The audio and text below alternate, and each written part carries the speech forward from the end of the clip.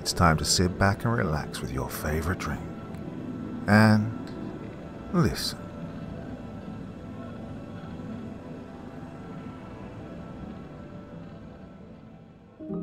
Well, my dear friends, it's late September, and those nights are drawing in. Autumn is almost upon us here in the Northern Hemisphere.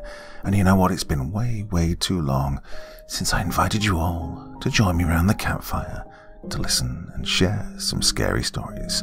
So tonight seems like the night for just that.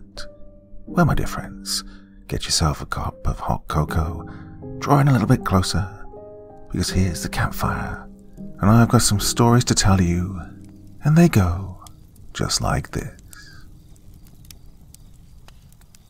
Mother is the name for God on the lips and hearts of children. Isn't that how the old saying goes? Growing up, it was certainly the case for me. Mother was my angel, my savior. Any time I hear of the Virgin Mary, I have and always will picture Mother. She was my goddess, and I am her devout disciple. Anything Mother requested or needed of me, I obeyed without question or hesitation. Well, I feel it's the least I could have done, given how much she'd given just for me. By rights, my mother didn't have to give me nearly as much as she has. Hell, I wasn't technically hers. Whose child I was, well, I don't think I or anyone else could ever tell you. It was all so long ago, and I was very little. My first memory of Mother and of my family is very hazy, being so young at the time. But I do still remember certain details, such as the emotions I experienced that night. I remember it was cold, bitter, and I was wailing, afraid and alone, aimlessly wandering about here in the middle of the woods, feebly trying to find my way back out. How and why I was in the woods in the first place are questions that, again, I don't know who will ever have an answer for. I just remember how I woke up one night as a toddler in the heart of the woods. I remember the very first glimpse I caught of Mother. Admittedly, I was, of course, terrified. I probably wouldn't have even known why at the time, but I guess even small children have some ingrained sense of danger about another living creature. She leered down at me, a predator to a wounded prey, with her small, ruby-red eyes. She was tall, almost a quarter to half the size of some of the taller trees in the encompassing woods, with long, gangly arms and hands that reached down even past her tall thighs. Her face, as well as her body, seemed to blend with the color of the night, and so I couldn't see any defining features. I remember how I just stood there, quivering and looking up at her. I didn't know what to think. All I knew how to do at that age was wander alone in these dark, cold woods, crying and lost. I'll also never forget those first words she ever spoke to me. "Why do you cry?" Her voice was soft, soothing and tender, yet at the same time distorted. It seemed to have an echo in it. Though still frightened, I remember feeling some of the apprehension melt away at her voice. I'm scared." She cocked her head to the side, still gazing down at me with her burning eyes. Her head then twitched like the legs of a cricket, even making a similar noise to a cricket, as she raised one of her hands just enough to touch my face. Naturally, I flinched at her touch at first. When I felt how soft and smooth her fingers fell against my face, though, I slowly relented. "Why are you afraid, little cub?" "I don't know where I am. I'm all alone and I'm hungry and cold. I want my mommy." As I started blubbering again, Mother's head snapped to the other side and twitched like before. She spoke again, continuing to lovingly stroke my cheek. "Cry no more, little one. You aren't alone here, and I won't let anything happen to you." She then moved her claw-like hand from my face up to the top of my head. Her eyes began to glow, and I felt a burning sensation that seemed to come from inside my head, forcing me to shut my eyes and shriek in pain. When I opened my eyes again, Mother was now kneeling down to meet my gaze, stroking my hair. "I am so sorry. Come with me, little one. No more will you be mistreated. I'll take care of you." I just stood there quivering and with a frightened whelp, looking at her with tear-soaked eyes. Suddenly, from her shadowed body, I saw 4 large, leathery-looking wings, like that of a bat, unraveling from around her torso. "Come, don't be afraid." And that's when I felt her scoop me up and cradle me close to her chest. I tried to struggle, writhing like a fish gasping on a hook, but it was useless. I was held tightly in Mother's embrace. As quickly as I could blink, we were airborne. I beat and beat on her chest with all the might and vigor a 3-year-old was capable of, pitifully crying and begging for her to put me down. Eventually I must have tired myself out and fallen asleep, thrashing and screaming the way I was, because the next thing I knew, Mother had descended in front of the mouth of a cave at the base of the mountain that overlooks the woods. "Where am I?" I squeaked, frantically throwing my head around to regain my bearings. "Welcome home, my little cub," she warmly replied. I looked into the cave. It was shrouded in darkness, as Mother was herself, even somehow able to stand out from the rest of the pitch-black night, save for a single orange-looking speck deep within. She sat me down, and I just stood, frozen, or petrified, with legs that felt like gelatin. I felt her begin to nudge me forward toward the cave. "Go on, don't be afraid." I slowly and stiffly trudged forward. I remember hearing loud cackling, more deranged than even that of a hyena, echoing out of the cave from within. Eventually I was swallowed by the darkness of the cave. I could hear the cackling grow closer and closer, some even approaching from my left and right. "I'm home, my children," Mother announced from behind me. The cackling was now tight on top of me, and I wanted to turn around to run back out into the dark, foreboding woods. Mother's urging me forward would not permit this, however. "And what have you fetched for supper tonight, Mother?" The voice from directly in front of me questioned, sounding similar in tone and in cadence to Mother, although obviously a lot less comforting and much more vicious. Even Mother's urging couldn't push me forward any more now. "Back away," she commanded. "To the fire go, and we shall dine as a family." Sure enough, the deranged cackling grew distant, moving away from me and seeming to travel toward the orange glow at the other end of the cave. "They're gonna eat me." When I turned to run the other way, however, just as I'd feared, Mother deterred me from doing so. "To the fire, little one," she cooed softly, continuing to nudge me forward. Eventually, she took me gently by my hand and led me toward the rather larger-looking fire compared to the more claustrophobic surroundings of the cave. When we finally reached the fire, I could hear the sounds of scurrying, like a multitude of creatures simultaneously converging toward the fire, the clicking of nails or talons being echoed all throughout the cave. I began to see more tiny, red, beady eyes, similar to Mother's, pierce the darkness in front of me the closer they came to the fire. There were pairs of eyes from right in front of me, as well as one on my left and right. I couldn't run or hide, and I was now even in so much of a state of shock that I couldn't even cry in fear anymore. "He's so small," whispered the voice coming from my left. "Come, my little cubs, gather around." And at her command, they finally came into the light. Well, that's another thing I'll never forget about that night. The mix of confusion and sheer terror that flooded my entire body, freezing my blood solid. The first time I saw them, the ones I would, in time, call my siblings.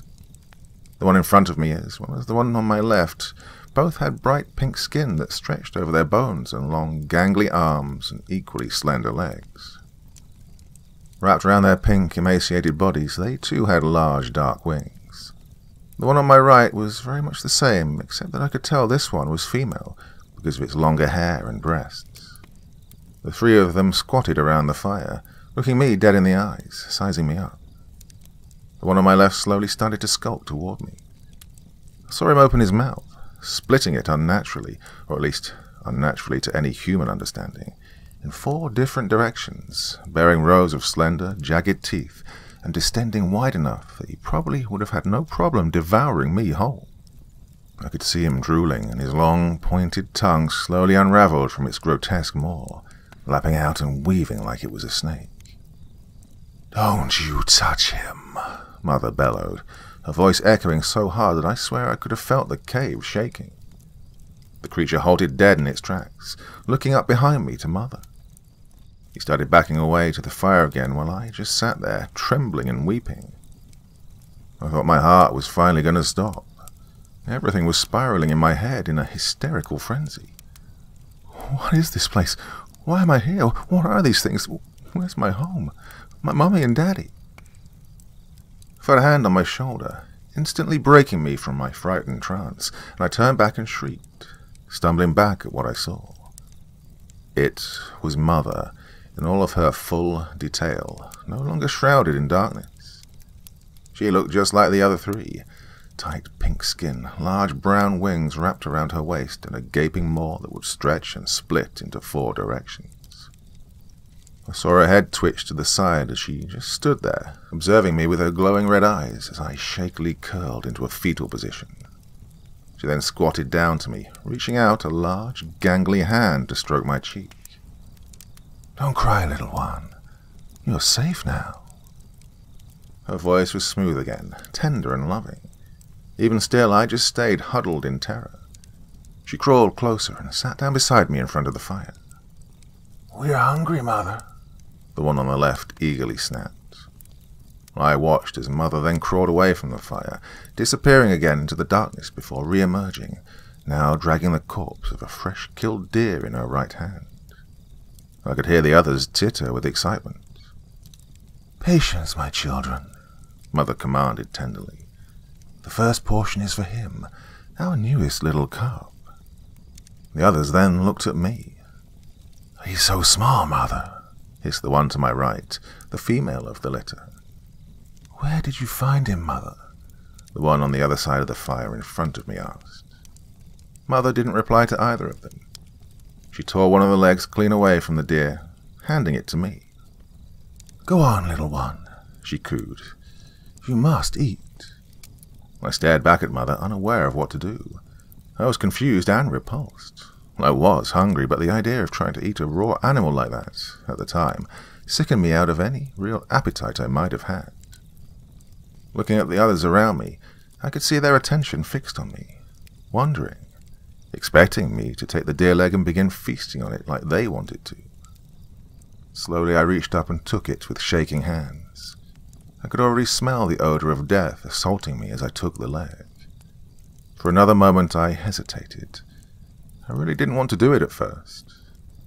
My stomach began to growl, however, when I could hear the others tittering grow more excited. Part of my young mind at the time must have panicked, afraid of what they'd do to me if I didn't eat the deer leg. I thought they might indeed make me their meal after all, regardless of Mother's demands. So finally, I took a bite from it. Yet another part of that night that I can't forget. The very first moment I ever tasted the raw flesh of another creature, something that would become a very prevalent part of my lifestyle as I grew through the years and up to the present. The meat was tough, extremely so, to a point where I could barely even swallow a portion of it. I actually ended up choking on it, regurgitating most of it back up. I looked up to Mother, somewhat expecting her to be angry. But surprisingly, she just patted my head. "Don't fret, my little cub. One day you'll be able to eat like us." That's when she used her long, clawed hands to begin tearing out bite-sized chunks of meat from the deer leg. She reached out again with the small meaty chunks in her palm. I, of course, didn't want to eat at first. The aching from my stomach from lack of food, however, caused my instincts to eclipse my reasoning, and I, albeit hesitantly, scooped up a handful from Mother's palm and quickly stuffed them into my mouth. Well, it was unpleasant, to say the least. They felt so slimy going down my throat, and I did end up gagging again, but I had managed to keep them down this time. Mother patted my head softly before then splitting the rest of the deer to serve the other three. I then watched as they senselessly devoured the rest of the deer. That night ended with Mother huddling around me in front of the fire, cradling me to her chest. "Rest well, my little cub," she softly whispered into my ear. I guess that's another thing about Mother. Somehow her voice, even back then, was always able to soothe me. Her voice always seemed to sound the way they say an angel's would, or rather, like what you'd expect a loving mother to sound like to a small child. Like I've said before, of any memory before that night, I am completely without. In all respects, my life essentially began then and there in those woods, with the family, with Mother. For the first time in my life, I was given a name, the only one I've ever known. Cub. That was me, the little cub, the runt of the litter, not able to do much on my own in the wild. In fact, fear alone of just about everything that made noise or even moved in the outside world made acclimatizing to this newfound lifestyle very difficult. Naturally, this would tend to drive a clear wedge in between me and my siblings. Many times I remember how they'd tell me that one day they'd just leave me behind in the woods again, so they'd go back to living as they had before Mother had found me. At least, that's what little brother would suggest occasionally. Big brother, the bigger one with the foot-long curved talons on his hands, usually just whispered at night how he planned to help himself to my tender flesh when Mother wasn't around to stop him. Well, I guess I was fortunate then that Mother wouldn't ever let me out of her sight when I was little. Of course, that may have been another reason they disliked me so. Mother seemed to hold an even bigger fondness for me than the others. I never understood why, and I guess in some ways I still don't. But Mother has always kept me closer to her than the rest. Even as I grew into adolescence, Mother always handled me with the softest manners.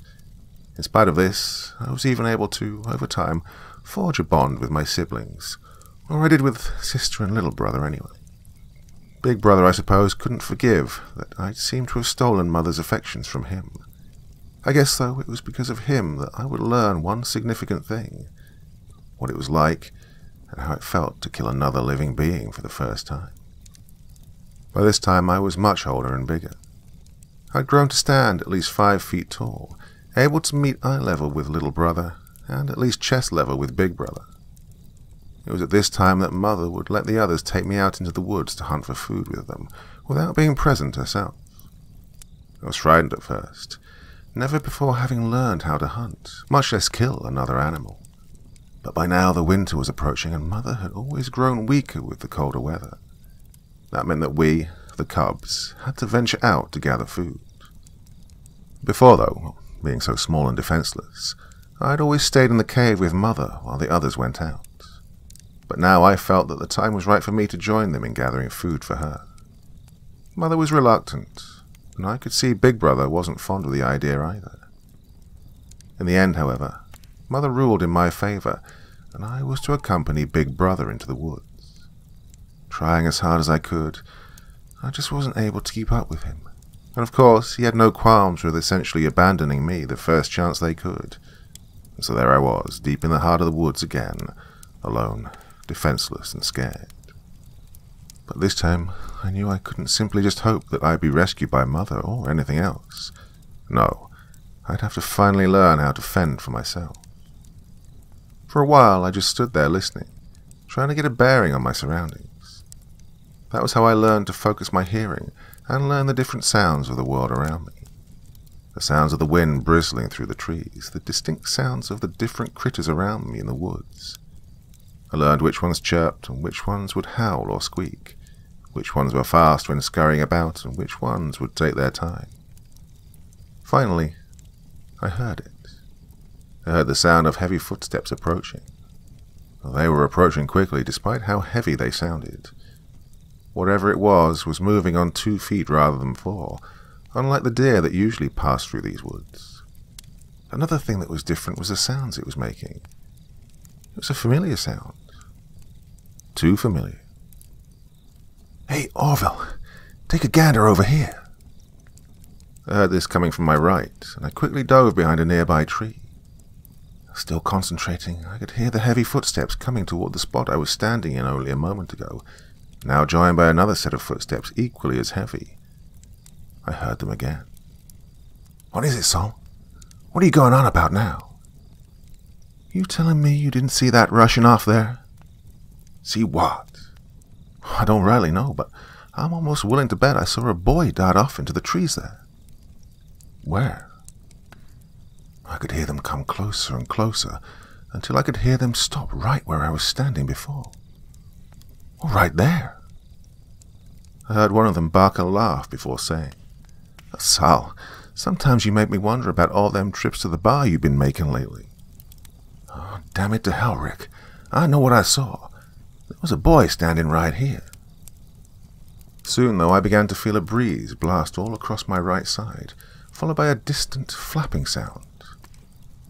Oh, I knew that sound. Big Brother? You hear that, Sol? I heard the first one say again. Oh, what now?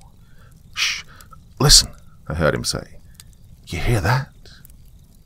A moment passed and I could hear the flapping get closer, starting to fade with each inch it gained, as if trying to silently now zero in on our location. That was when a head-splitting screech was heard, and I saw Big Brother dart down from the sky, tackling and pinning one of them down. I could see him struggling underneath Big Brother, but to no purpose. Big Brother began tearing and biting at the throat of his prey, and that's when I heard a loud bang, followed by Big Brother screeching in pain. I saw him clutching his arm, and I could see a black stream running down his right wing. I heard it again, and again Big Brother cried out in pain. Oh, they're gonna kill him! And that's when I bounded out from behind the tree and grabbed onto the one that Big Brother had attacked. Immediately I bit into his throat and started gouging his eyes, just as I'd seen Big Brother do. I could feel him trying to pry me off, but he must have been weakened by either mine or Big Brother's assault. It wasn't long before I felt him cease struggling and go limp. I heard another bang before a searing pain surged through my right arm. I looked up to see the other one, holding his weapon in my direction. For a second I just stared, frozen in fear, expecting for him to use it again to finish me. But that was when something strange happened. This monster, then lowered his weapon, and I watched his eyes widen as if in shock. No, it can't be, he mumbled. Oh, his guard is down, I thought. Now's my chance. I slowly crawled toward him. He stood motionless, mouth agape. Ben, he finally said. Benny, is that you? I kept crawling toward him, paying no attention to his words. I wasn't going to be swayed from my objective. I'd kill him for what he'd done to Big Brother. He then slung his weapon over his shoulder and said, Oh my God, Benny! Sweet Jesus, Mary, and Joseph! My little Benny! It's really you! He sounded elated, like he'd just realized some great truth. I stopped when I saw him start toward me. I lowered myself to the ground, poised to pounce as soon as he was close enough. I'd go for the throat, just as I'd done with the other one, and I wouldn't stop there. I'd rip and tear him inside out. Oh, my boy, I thought I'd lost you. And that's when I sprang for the kill. In an instant, my teeth were sunk into his flesh, and I could taste his blood flowing into my mouth. Oh, it was exhilarating. He frantically tried prying me off of him, but it was useless. I had him, and he wasn't getting away. I was doing it. I was finally killing my own prey, just like the family, just like Mother. His flailing became weaker and weaker. I released my jaws from his throat and stood over him, triumphant, watching as his body convulsed until finally relaxing. As the life left his eyes, he opened his mouth and made a series of gurgled, croaking noises. I noticed, though, that he seemed to be trying to speak. Benny, I heard him choke out. I'm so sorry, son. And with this, his eyes closed and he was lifeless.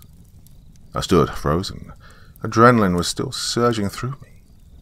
I did it. I killed my first prey. My heart was racing and I began beating my chest, howling to the sky. I was grown now. I was now a hunter. I was no longer just the little cub. I was an alpha. Then I looked at the face. I wasn't sure why, but something struck me about his face.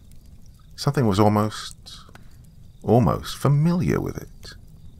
It looked a lot like, me. I knelt down and observed him more closely. His jaw was pointed, his face gaunt. I felt my own face, to find that my face matched these features. What is this? I wondered. I ran over to the nearby stream and looked into the river. And that's when adrenaline left me. I was horrified with what I saw. It was him. I saw the younger face of my prey staring up at me from the lake. I couldn't believe it. I wouldn't believe it. It had to be some trick. Why did this man look like me, or I look like him? What was he? He was a monster. He'd hurt Big Brother, my family. So why did I have the same face as him? I ruffled the water and began clawing at my face. This isn't real. This isn't real. I'm not him. I'm nothing like him. Deep down in the deepest part of my heart, though, I knew the truth. His dying whispers started repeating in my head. I'm sorry, son. Overcome with rage, I started howling at the sky while pounding the ground with my fists. I took up nearby stones and hurled them in every direction, not caring what they'd hit. I was lost, mentally and emotionally, and I had no control over my behaviors. Eventually I collapsed to the ground, exhausted. I was weak and tired. Just as I was losing consciousness, I heard, in the distance, the sound of large flapping wings. From above I could see the silhouette of Mother as she descended. I finally fell unconscious when I felt Mother lift me from the ground, cradling me just as she'd done all those years ago when I was still so small, weak and fragile. It was night when I awoke again. Sister and little brother were huddled around the fire, Mother in the middle with her back facing me. My body still felt so exhausted and I was slow to move again. Mother, I murmured softly. I saw Sister and little brother snap to look at me. Mother didn't move. I weakly began crawling my way over to them. Approaching the fire, I noticed that the faces of the other two were downcast and somber. They looked at me and Sister asked, "What happened?" Reaching the fire, I felt my heart fall from my chest. It was Big Brother. He lay in front of Mother, motionless. I scurried over and began shaking him, crying out, Big Brother, wake up!" I felt Mother's hand rest on my shoulder, pulling me away. I stayed firm, though, feebly shaking the body of Big Brother until she forcefully pulled me away from him. "He's gone, little one." I crumpled on the floor of the cave and began crying. Every bit of the vigor, the confidence, the triumph I'd earlier felt had now all but abandoned me. I was now just the crying whelp I was all that time ago when Mother had found me. Big Brother was dead, and it was all my fault. I was weak, like I'd always been. If I was strong like my family was, I could have saved him. But I wasn't like them. I was like the ones that had killed him. "It's all my fault," I bawled, looking at Mother. She was silent, continuing to stare at the fire. I just laid there, crying. I didn't know what else to do. I wanted Mother to say something, anything. I wanted her to either absolve me or condemn me, to either show me love or her wrath. Instead, she did none of that. She just sat, silent. In some way, I knew what this meant. She hated me. I was responsible for the death of her firstborn, and she would never forgive me. I cried until eventually falling asleep again. It wasn't long before I was awakened again by the sounds of shuffling coming toward me. I slowly stirred awake to find Sister and little brother crawling low to the ground, the way I saw them do when they were set to pounce. "Sister, little brother, what's going on?" "He's awake," Sister whispered. Little brother then bounded toward me, his talons outstretched, ready to tear me apart. With quicker reflexes than I ever thought possible, I rolled out of the way and stood up. Sister spread her wings and attempted to glide toward me, catching my face and knocking me over with a vicious swipe of her talons. She circled around and landed, leering over me. "What are you doing?" "What Big Brother would have wanted us to do." "It's because of you, cub, that he's dead," little brother hissed before pouncing on top of me. He immediately started slashing at me, opening wide gashes in my chest. I shrieked with pain as he sent one of his claws across my eye. I was able to hurl him off me and send him crashing into the wall of the cave. I was about to try and run, but Sister was too quick, and in seconds she had me pinned down again.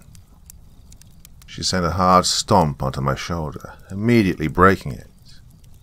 She did the same to my other arm, proclaiming, "We should have listened to Big Brother. We should have eaten you when Mother first brought you here." With my one good eye, I watched Sister raise up and unhinge her jaws when, all of a sudden, she was swept off from the top of me by something huge. Looking up, I saw that it was Mother. She had Sister and little brother held down to the wall of the cave. I used the opportunity to run, bolting straight to the mouth of the cave. I ran and ran, not at all knowing where I was going or even where I wanted to go. At some point, I twisted my ankle and fell. My lungs were starved of air and I was aching all over. My body felt broken, both from the injuries of the struggle as well as from sheer exhaustion. Because of this, I couldn't move. I just laid on my back, staring up at the night sky and the trees above me. I remember how cold it was, and I began to wonder if that would be it for me. That I was going to freeze to death there on the forest floor, alone. Weak. Without anyone. Without Mother. As exhausted as I was, I wouldn't be able to fall asleep. I stared at the sky all night and into the next dawn. I picked myself up again when the sun was finally high enough for its light to break the top of the tree line. Not knowing where to go, I began wandering through the woods. This went on for hours. How many I couldn't tell you, and I can't tell you what time of day it was either when I finally stopped. What I can tell you is that it was when I heard sounds familiar to the ones that I'd heard the previous day that I quickly dove for a nearby tree. Looking out, there were 4 of them. Tall, broad-shouldered figures that were covered in blue and spoke into their shoulders. 2 of them I saw had what appeared to be dogs, like those Big Brother and the others would occasionally bring to the cave for supper. These, however, were much bigger and looked far more vicious. I started to panic when I saw one of them turn and begin to bark in my direction, alerting the others. I watched them move closer to me, and I stood frozen, not knowing whether to run or to try and fight. In the end, I was forced to act when the barking dog bounded to the tree and pounced on me. I tried to run, but I was no match for its speed. Upon catching up to me, I cried out in pain when I felt its teeth sink into my leg, causing me to fall face first to the ground. For a moment I struggled with the dog, trying to hold its jaws away from my face, when I suddenly heard that all too familiar flapping of wings. From ahead I heard one of the figures in blue cry out, "What the hell?" I watched as Mother dove down, snatching the dog off of me before sending it hurling toward the figures. The other one attempted to leap at Mother to attack, only to be batted away like his companion. That was when one of the figures pointed a weapon similar to the one that had killed Big Brother, but this one appeared smaller. Boom, boom, boom. They were deafening, and I had to cover my ears. When I looked at Mother, she was unharmed and was gliding through the air, swiping her attacker off the ground by his throat. I heard 2 more deafening bursts, and I watched Mother drop her prey and fall to the ground. "Mother!" I screamed, running over to her. Before I could make it all the way to her, though, I felt large, rough hands seize my arms. My struggle was pitiful. Their grip was strong, like the dog's jaws. I felt them forcing me away while I flailed against them. "Let me go!" Mother wasn't moving. I could see a dark, black pool forming around her. "Mother, let me go! Mother!" They paid no attention, and I was finally silenced when I felt something strike me in the face. Instantly, everything went dark. I remember dreaming. I was back in the cave, the fire lit and gathered around me. Mother was there, and the others. They were looking at me, concentrating their judgment on me. "You've grown, little cub," Mother says. "You've grown and you've learned. Learned how to kill. I'm proud of you, little one. You're strong, even if you don't see it yet." "But how?" I cry out. "How am I strong? I couldn't save you. You're dead and it's all my fault. I'm just like them." "You are nothing like them. You, little cub, of strength you don't know of. You showed this when you killed the one that hurt Big Brother. You chose to avenge your family, and you'll do it again." "But what do you mean?" "You'll learn how to hunt. You'll become an apex predator. Become the hunter I raised you to be, like your siblings." And that was where the dream ended. I woke up again in a dark grey room, similar to the cave. This, however, wasn't lit by a fire. Instead, long, bright white lights lit the area around me. In front of me was a table with a dark window behind it and a large door to the left of it. Suddenly the door opened and one of the figures entered, covered in white and wearing something reflective over his eyes. I wanted to leap forward to attack, but I found myself to be strapped to where I was. "Oh, easy there," I heard him say. "I'm not here to hurt you. My name's Dr. Carter, and I'd like to help you." I was silent. He laid some papers down on the table in front of me. "Can you tell me your name?" I just sat glaring at him, wanting only to rip him apart. He looked friendly, warm and welcoming. Oh, I wasn't fooled, though. I wasn't fooled by this, or by his claim to want to help me. How could he want to help me? He's one of them. He's with the ones that killed Mother and Big Brother. "Can you tell me your name?" he repeated. "Cub," I spat harshly, my voice dripping with venom. "I'm Mother's little cub." I see. What's the name you were born with?" "I am Mother's little cub," I repeated. He tried to ask me again what my real name was, to which I continued to give the same answer. He tried to ask me questions about Mother and the family. I didn't answer. I felt he deserved no answer. "He's one of them. He's a man. I'm not. I'm Mother's little cub." It's these words that I've held on to now. These are the words I've lived by now for the past few years that I've spent in this place, this prison, far from the cave, from where I'd always called home.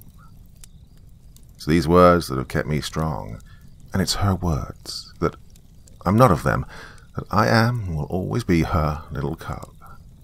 Those keep me from falling for the lies they try to feed me, such as that my name was Benjamin, that I was abandoned by my real mother long ago, and that Mother wasn't real. No, they're liars. They're men. I'm not. I'm Mother's little cub. And it was there that I would continue to grow into an adult. As I grew, I would learn more and more of their ways, the ways of men. They taught me to read, to write, and how to communicate the way they do. Furthermore, the more I grew up, the more I would grow to detest myself when I looked into a mirror, seeing the all-too-haunting image of Big Brother's killer facing me, the one who called me son. Yeah, he was one of them. He was a man. I'm not. I am Mother's little cub. At night, I still see her. She tells me how proud of me she is, how much of a predator I've become. "You've learned their ways, little cub," she tells me. "You've earned their trust. Now use it against them. Use their knowledge against them the way we use the knowledge of the forest animals to hunt. I'm proud of you, little cub. I was always proud of you. Now, make me proud again." These were the words that drove me when I finally escaped. I remember everything, the way I ever so quietly left the room they confined me to and skulked down the dark halls. I remember how peaceful he, this man, Dr. Carter, looked as he sat at his desk, not suspecting in the least of my presence behind him. I remember how exhilarating it was as I crept closer to him, lowering myself to the ground, ready to strike. Oh, I was in the woods again. I was hunting just like my family did. I was the alpha predator, and he was my prey.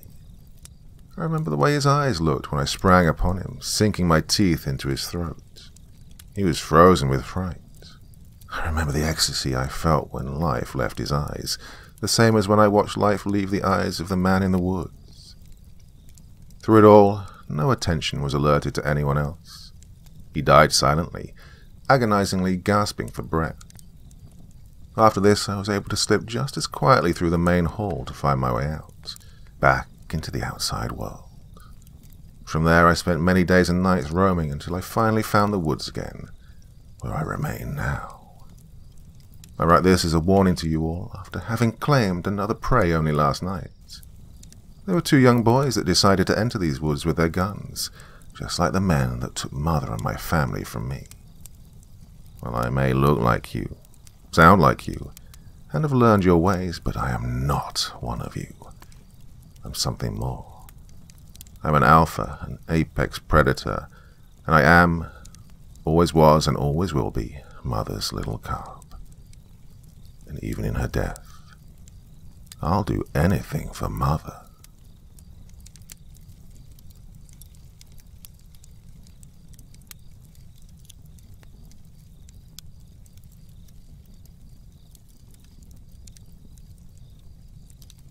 My eyes are in a fervorous affair with the clock, and my focus is none the wiser. The police dispatcher is pleading for me to humour her inquiries, if for no reason other than to keep my consciousness afloat. It is so late, and today has been so challenging. Nevertheless, I'll gratify her with my story, because I'm really in no mood to tell it again later. Mariam Cliffington happened into our photo centre again today. These visits are becoming relentless, as are the innumerable poorly photoshopped images on her SanDisk flash drive. Every day, it's the same process. She perches at our photo kiosk, orders small batches of 5x7 and 4x6 photos, and croons over the photo printer as it squeals its mechanical protests. The unfortunate photo specialist on duty is then scolded by dear old Mariam, as the colour in my son's face is coming out too pale, and my granddaughter's dress looks smudged, too washed out, becomes as recitable as the Lord's Prayer. The project is then gifted to me, as I am the only one who receives her limited mercy.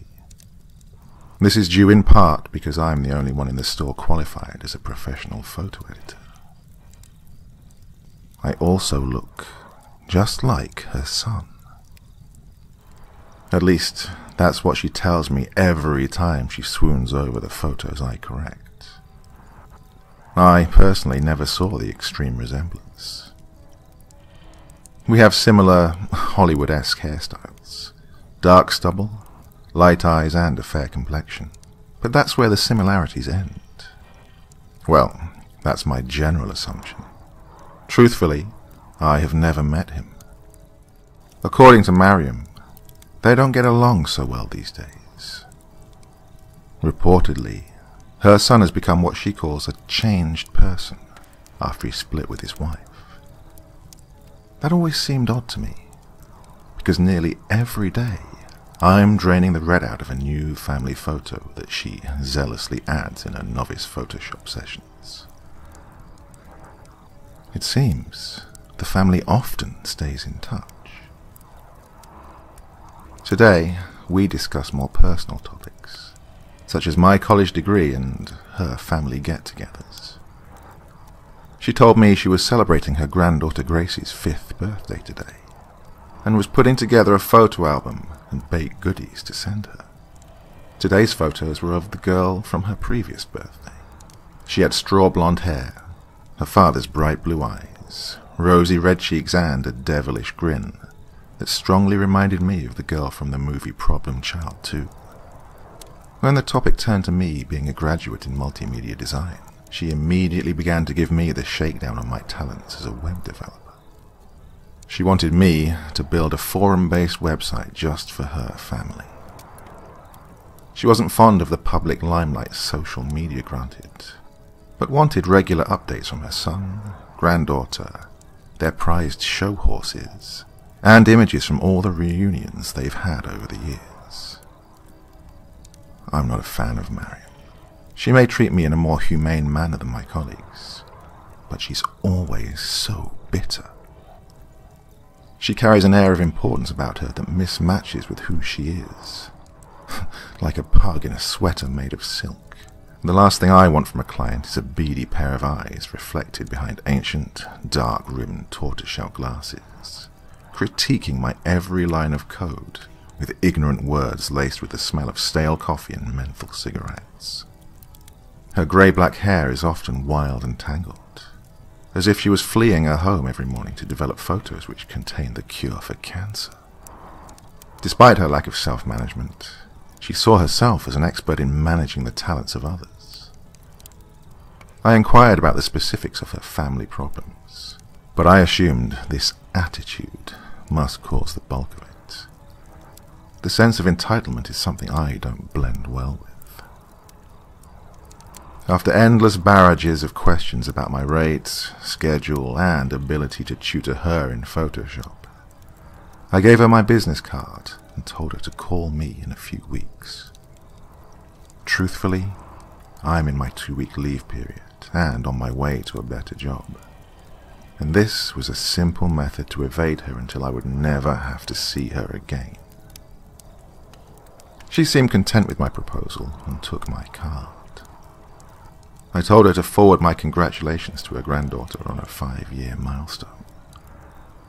As she shuffled out of our store, I looked again at the refuse pile of discolored prints. If her family is so dysfunctional, why does she bring in new pictures of her son and granddaughter every other day?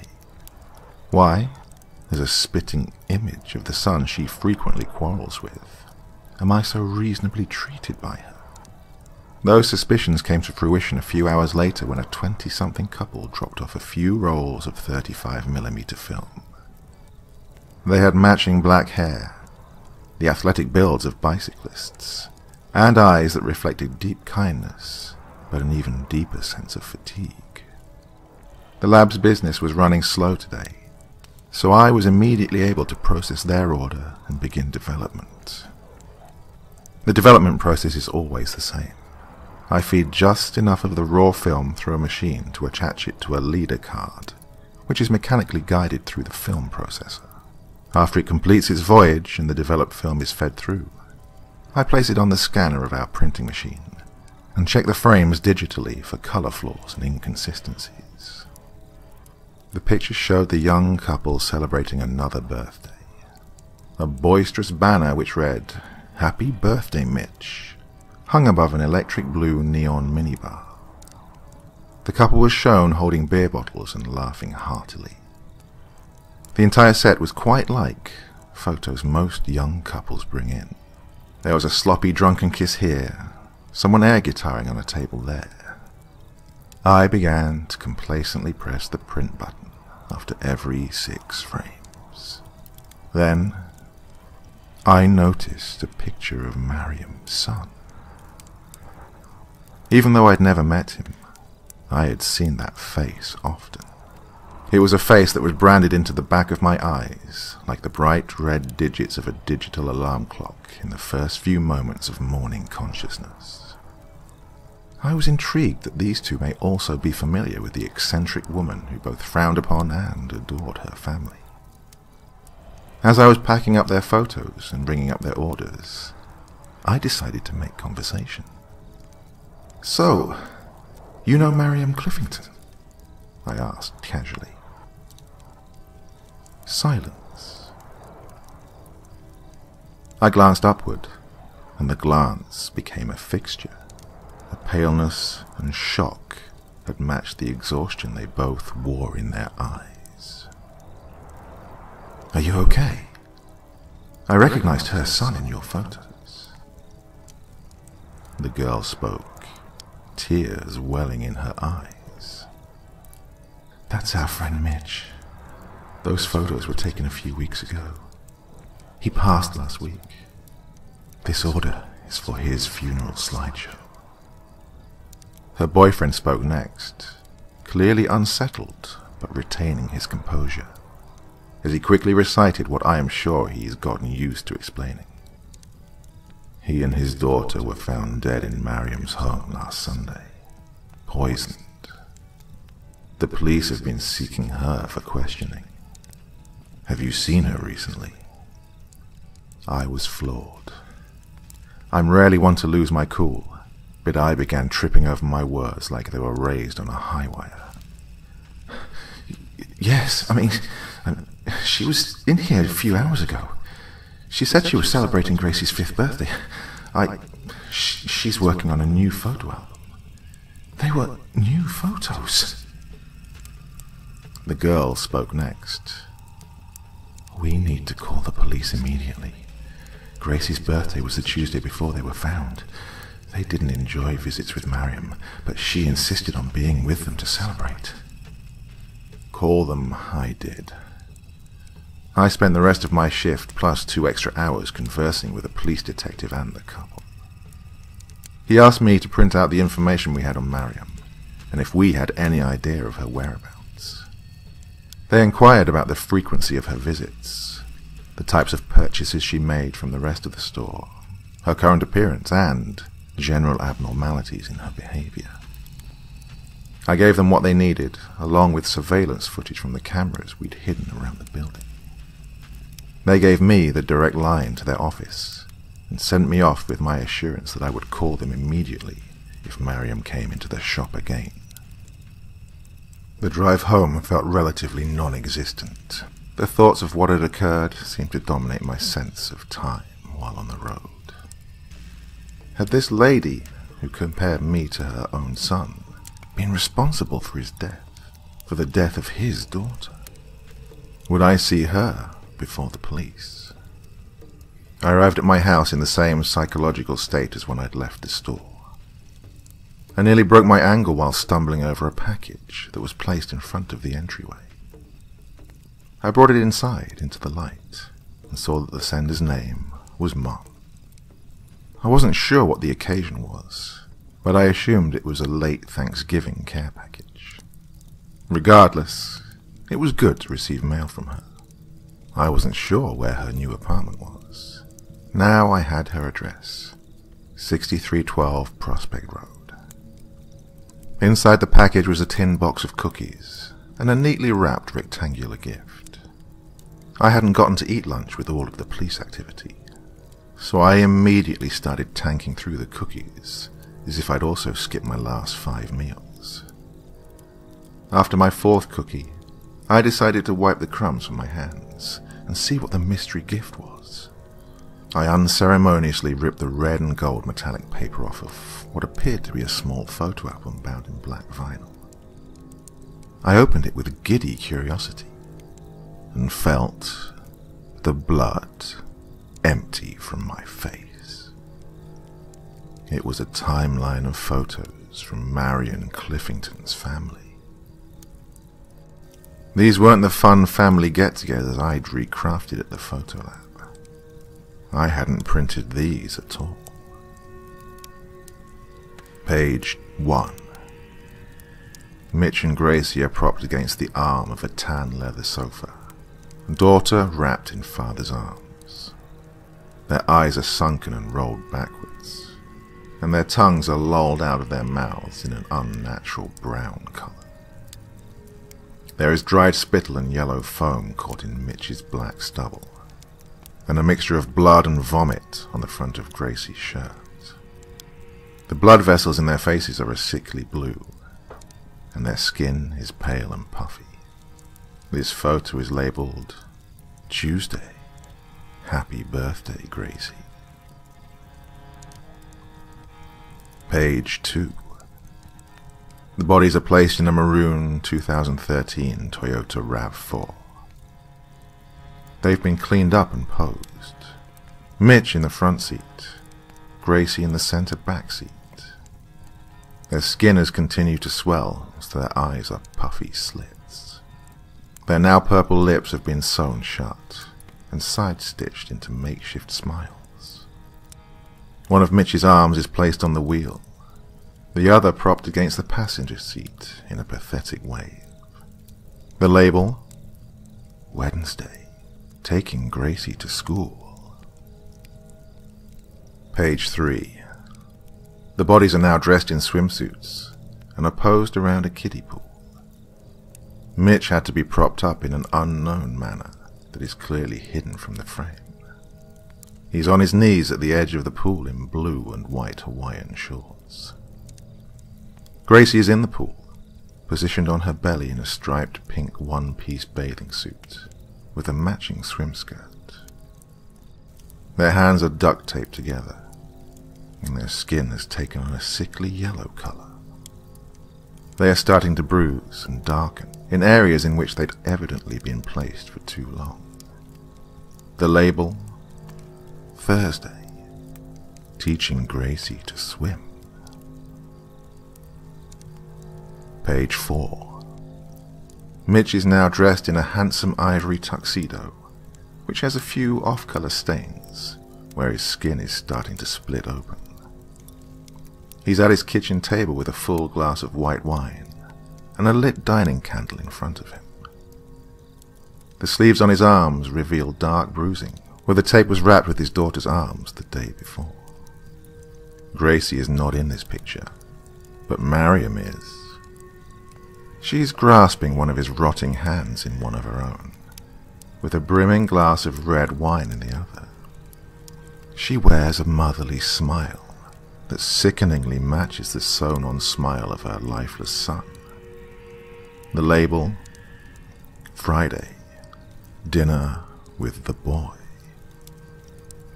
Page 5. Gracie is propped against the wall, the skin of her arms ripped off where the tape was 2 days prior.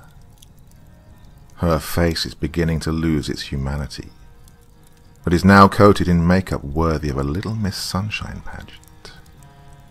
Her straw blonde hair is curled and bouncy, and her artificial smile is beginning to tear along the stitching. Next to her is an assortment of porcelain dolls, each made up and dressed with care that is a bit too sophisticated for a 5-year-old girl. To the far left of the frame, Mariam's reflection could be seen in a full body mirror, pointing the camera at the twisted salon she constructed. The label, Saturday, Girls' Night Out. Page 6. There is finally a full frame of the house in which this sickening family montage was photographed. It is a modest one-story home on the foothills of the Rocky Mountains. The paint is a simple white, and it is beginning to flake from a simple picket fence that marked the perimeter. There are no other homes close by that are visible from the angle of the shot. In the left of the frame, the stables of the prized horses Mariam mentioned are visible in the background. The gates are wide open, and the horses are nowhere to be seen. Police cars, ambulances, and yellow crime scene tape blocks the rest of the view, except for the mailbox. The address on the mailbox? 6312 Prospect Road. The sides of the frame indicate motion blur and plastic paneling. Mariam photographed this from a moving vehicle, likely from far away. The label reads, Sunday. The family gets to see policemen in action on career day. On the final page, Mariam is standing in front of my house with the package I'd just opened. The label, Thursday. Dropping off goodies for my favorite son. In that moment of realization, weakness took control of my body. Not just from the imagery I was subjected to, but from a sickening feeling that burned in my stomach and intestines. Words from earlier were ripping through my skull. You look just like my son. He and his daughter were found dead in Mariam's home last Friday, poisoned. I forced myself to scan the backgrounds of those horrible pictures. On the first page, in Gracie's lap, was the cookie tin I'd just eaten from. This package was not from my mother. It was from a crazed mother who thought I was her son, guided to my home from the business card I'd given her. Now, here we are. I don't think I have much time left. I'm starting to lose focus. My eyes are in a fervorous affair with the clock, and my focus is none the wiser. Maybe they'll get married and elope. I'll invite this dispatcher to the wedding if I make it through this. I vaguely realize that doesn't make sense, but I don't mind. I'm so tired, and now I can't stop coughing. I think I hear sirens in the distance, but I'm not sure if the ambulance has a cure for vomiting blood. Someone is coming up the stairs. I have to go now. Mariam is here, and she wants to give Gracie swimming lessons.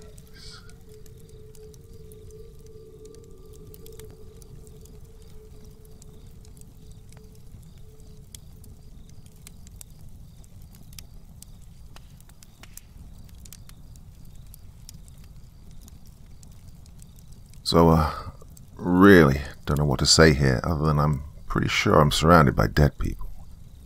No, I don't mean that I'm seeing ghosts or zombies or anything like that. I mean that I see them, their faces of people I know for a fact were dead, not walking around, perfectly well and alive. Am I the only one that's noticed it? Well, probably, considering I'm not seeing or hearing more people talking about this. Either that or I'm even deeper into some real shit than I realized. If that's the case, then I'll have to keep this relatively brief, and as soon as I finish writing this, I'll have to get gone quickly.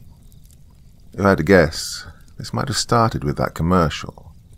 It was for this new beauty care product called New Face, claiming to be able to instantly transform you into a whole new you. You know, standard fare. We can do what doctors and dermatologists can't pitch. Well, here's an excerpt from one of their earliest commercials. New face. By putting on a whole new skin. In only seconds, that's right, seconds, you can accomplish what would take plastic surgery hours, even days, to accomplish, at less than a fraction of the cost and less than half the pain. You can call and book an appointment with your cosmetologist today to get your brand new face. But hurry, supplies won't last long. No, the commercial itself, at least back then, was nothing special.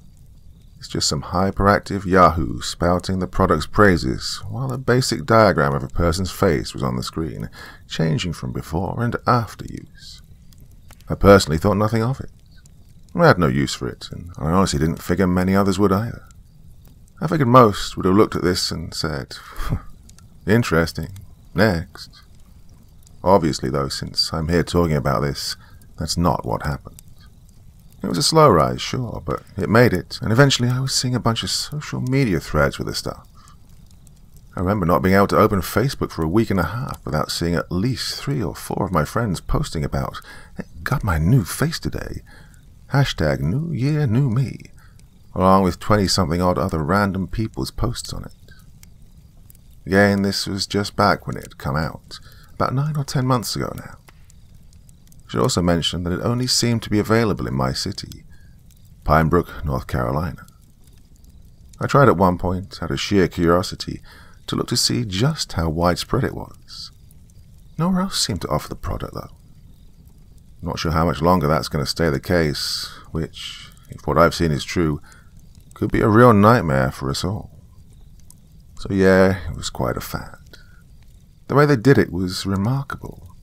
I will say, before I found out how they were pulling it off, I remember seeing a lot of speculation on Facebook and such, either asking if anyone knew what the secret was, or just straight up coming up with blown-out-of-the-ass theories, spouting a bunch of scientific jargon nobody, including themselves more than likely, understood. Anyway you sliced it, the results were there.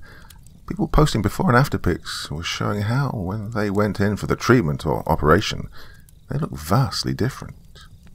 Some were gaunt and had wrinkles, liver spots, and just generally looked exhausted or sickly. After they got it, though, they come out looking unrecognizable. They'd look younger and healthier, as opposed to the aforementioned elderly, homeless, or drug addict type of look that I described before. Soon, of course, I began seeing some of these people out and about on the streets. Some of them were people I kinda knew, people I used to remember seeing frequently out and about, either out shopping, grabbing chips and smokes from the 7-Eleven, or lounging around the bus stop just up the street from the Publix. All of them now had a new face. They looked completely different, like they weren't even the same people anymore. A few of the ones I'd occasionally talked to, I'm not a very outgoing person by the way, well, I had to ask who the hell they were. One time I asked a lady if she'd just blown into town here in the sticks from New York or something, being that hers made her look like a magazine model. Well, she laughed and said, "No, you goof, it's me, Christina, from the bar." I looked confused at her. "You know, the one you keep getting your Jaeger bombs from every Friday night, which you still have quite the tab racked up for, by the way." Sure enough, she was telling the truth. It was her voice, which I recognized from her sort of country girl accent, but it wasn't her face. Her face used to be kind of rounded, with a dimple showing every time she'd smile. Now her face was a bit more pointed at the chin, longer too. The skin around her face was a bit darker now as well, where it was a very light white colour before. Well, it was different, all of it. Not necessarily bad, but definitely different. It was off. Sorry, I said, chuckling nervously. Well, I did have a bit of a thing for her, hence the Friday night bar trips. "I didn't recognize you. You look different." She chuckled again and told me she'd gotten a new face procedure done. It was painless and didn't need to use no funny gas or nothing. It was over before I knew it, and the best part, I only had to pay $150 for it. She winked and said, "So, what do you think?" "Well, it looks, I stumbled. I wasn't really sure what to say. Sure, she looked hot with the new look, though again, I thought she looked cute enough the way she was before. But something about it, I don't know. I guess just how different, how new, I guess you could say it looked on her, caused me to hesitate, freezing my tongue. Her face began to sink a little, noticing my hesitation. I had to think of something to say quickly to keep from hurting her feelings. Finally, I worked up the gumption to say, "Well, it looks different. Looks new." "Does that mean you like it?" she asked shyly. "Well, yeah, I mean, it's just so weird seeing you look so different. Not even recognizing you, you know." Her face fell again. "Oh," she said, disappointed. "Well, okay, see you Friday?" I chuckled just as awkwardly and answered that I wouldn't make it, having to work late that night. Well, it was an obvious lie, but I guess she picked up on the point. She just said she'd see me around before walking away. This wasn't exactly the only occasion like this, where friends and other people I knew weren't recognizable to me anymore, though it was the only time shit got embarrassing like that. Well, pretty soon it got to the point where I was basically the only one in town who I knew of that didn't get a new face. I couldn't have cared less for it, don't get me wrong, but I can't lie and say it didn't feel weird being the only one that wasn't walking around with a different-looking face. By that point, maybe a month later, commercials were more frequent for it. Now some were even featuring celebrity sponsorships, including famous actors. All of them claimed to have undergone the procedure. In other words, it's very much possible that the way you see some of these people look on TV isn't how they actually looked when they were born, if you get what I mean. And the worst part, I don't think they even know what it actually is they're wearing. I don't think any of them know. Only, of course, the people performing the surgery and, well, now, me. I know this is a lot, and I know they're after me now because of what I know and what I've seen. But others need to know. Others need to know because, like I said, the popularity of this thing is growing more and more. It scares the hell out of me, what I believe will happen soon if no one shares this. It was last Friday when it started to take a downward dive for me. By then, New Face had been on the scene for almost 7 months, with it seeming to only get more and more popular. I'd gotten used to, well, mostly gotten used to, seeing everyone looking completely different from what they had before. Again, I personally felt fine just the way I was, so why change it, even if it was only $150? But at the same time, who was I to judge? Other people want to dump their money into that shit, more power to them. Others, though, I noticed started looking at me weirdly. Some would ask me if I'd gotten one, or when I was going to get one. When I told them my feelings about it, they'd look at me like I was telling them I'd turned down an offer to live in a mansion or something. It didn't bother me too much, but it was annoying. Because of this, I took to going out less and less during the day, besides work, instead deciding I'd just go out at night time. Given how small Pinebrook is, things were usually quiet come nightfall, and add the fact that it got nice and cool when the sun went down, and you had a nice place for a nighttime stroll. That is, until that Friday night when, during my weekly little bar hop I mentioned earlier, my buddy Nestor showed me a thing on his newsfeed about areas of local cemeteries being found exhumed, the bodies missing. No names had been listed as to exactly who the missing deceased were, as it was sort of this just in type deal. No time for any real investigation to have been launched yet. Why do they do it, Don? Nestor asked me, knocking back his 5th shot of Jack that night. Oh, hell if I'd know, I replied, chuckling dryly.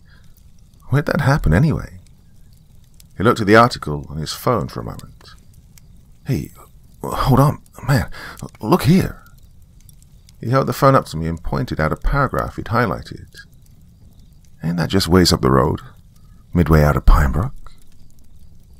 I read the passage, and sure enough, he was right. The article read that, at around 9:45 the night before, the groundskeeper for Morning Gate Cemetery, which, like Nestor said, was just outside of town, reported to police that at least 7 plots had been dug up and the bodies were gone. Well, my eyes went wide at this. How the hell? I exclaimed. I know, right? Nestor added. Admittedly, while I was kind of spooked, I was curious more than anything else. Who and just how the hell did somebody dig up and make off with 7 bodies without anyone knowing? Of course, the bigger and more frightening question pushed this one to the back of my mind. Why? What was worse, though, was how this happened not too far from the bar, maybe 10 or 15 minutes walking distance. The thought of some creep out there, so close to home, snatching bodies for God only knew what, sent me into goosebumps. It was enough to make me risk my life that night, having Nestor drive me home despite being pretty buzzed, rather than walk home like he usually did. At least I won't run into some creep, I thought. Once I got home, ironically enough, I'd all but forgotten about the article. Everything was just fine. That was until noon the next day when Nestor sent me another link to a news article. It was a follow-up about another 3 bodies going missing from Morning Gate, including the groundskeeper himself. What the hell? I know, right? That was last night. While we were at the bar? Jesus Christ. Yeah, just before we left. You see what happened to the old buzzard running the place, right? Old man Granger? Yeah, says he's missing too. Missing? More like on the run, I'm almost willing to bet. What do you mean? Come on, think about it. You know as well as I do that place gets locked tighter than a damn high school locker come nightfall, right? Yeah? So? So that plus, unless you're frickin' Spider-Man, good luck scaling the fence around the place. Means that Granger was the only person who'd have access to the grounds at nighttime. Well, I was stumped there. He had a point. The old man was the only one that could have accessed the grounds and the bodies. No one else, or at least it was highly unlikely at the time, could have gotten in. Okay, but why? Well, like you said, hell if I'd know. Well, it's not like old Granger was entirely your average Joe, you know. Once again, he had a point. I'd only interacted with the guy a handful of times before. While he wasn't mean or unfriendly, he was a little odd. Of course, he was pushing 68, even if he only looked like he was about 45 or 50. And he spends every night in a frickin' graveyard watching over dead people. So can you really be surprised there? Well, that being said, I didn't figure him for the type to actually want to dig them up and steal them. But then, who else? Well, if it was him, though, why'd he report it the other night to the authorities? You mean besides the fact he was cracking? Probably for the attention. Either that or to try and shift the blame, like he is now with his disappearance. Anyhow, it's karaoke night at the bar tonight. You in? I didn't reply. I was barely comfortable leaving my house during daylight, and now this. No, needless to say, that was it for my late-night excursions for a while. Especially if Nestor's theory about the old man was true, and again I couldn't exactly prove him wrong, and he really was out there, hiding somewhere. then it was a good bet that that somewhere wasn't far from the cemetery. Well, that above everything else kept me tossing and turning that night and the night after. I stayed holed up in my house both days straight, only opening the door for the pizza guy. I'd have stayed in Tuesday too. Hell, I'd have likely never come out from my house again if I could. But unfortunately, body-snatching maniac on the loose wasn't quite a good enough excuse for me to miss shifts at work. Well, yes, in that vein, I luckily only worked the morning shifts, meaning I'd be off by no later than 4. Despite this, I was still skittish, constantly darting my eyes around everywhere, thinking I'd find him staring back at me. Well, this turned out to be a real pain, as it meant that I couldn't really focus. There were multiple instances where I'd fuck up and forget to give a customer the correct change.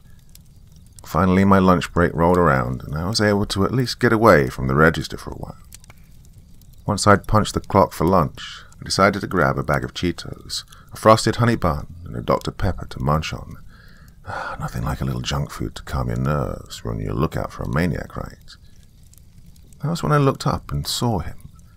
Right there, right in front of my freaking face on the other side of the shelf, where the chips were, was old man Granger himself. My eyes went wide, color draining from my face. Oh God, he's here. He's right here. What do I do? Every instinct told me to bolt for the phone and dial the police, but I just stood there, frozen. "Hey there, Donnie," he exclaimed excitedly in a voice that I was pretty sure wasn't Granger's. "We missed you last night at the bar. Shit, you should have seen me up on the stage singing Sweet Child of Mine." He chuckled before asking how I'd been. Well, I still stood frozen. Now I was more confused than frightened. "Keith? Is that you?" He just barked an obnoxious laugh.